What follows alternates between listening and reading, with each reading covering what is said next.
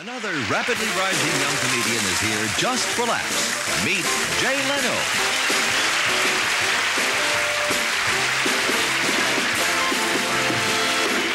Thank you. Thank you very much. I'm originally from the United States. Do we have any United States people here tonight? Ah, what a small world. Isn't that funny?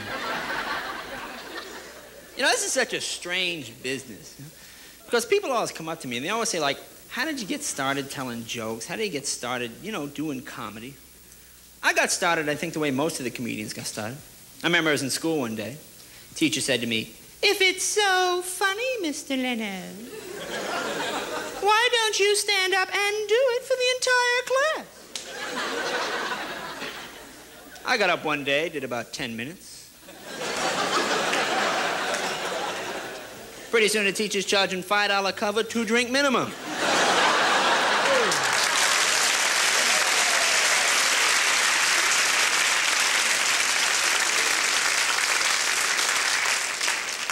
See, I grew up in Boston. Those of you that don't know Boston, well, you can tell the other people then. Boston is a big college town. See, so a lot of people think it's very hip, very liberal, very permissive.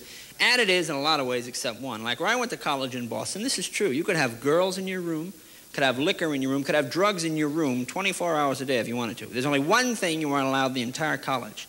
That was a hot plate. Very strange set of standards. Went back to my room one day. My roommate, his girl, her roommate, lying on the bed. 5 joints in his mouth, empty bottle of apple wine on the floor, passed out cold. Figured I'd do a little studying.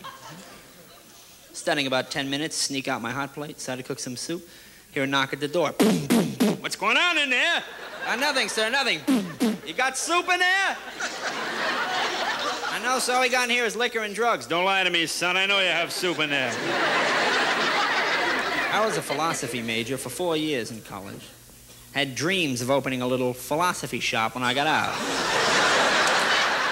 Life is a cookie, $5. Big movies now are that Close Encounter of the Third Kind and Star Wars and the UFO movie. You know there's going to be a lot of things coming down about UFOs. See, I always wondered, why is it that UFOs never land at MIT or UCLA? They always land in the middle of a swamp where Bob Bookie and his cousin Weenie are out fishing.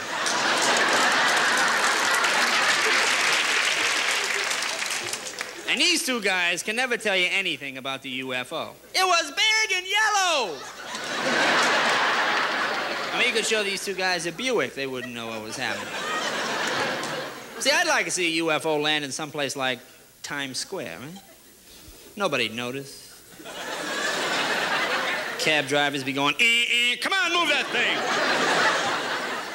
thing! Old bums be warming their hands. This is nice.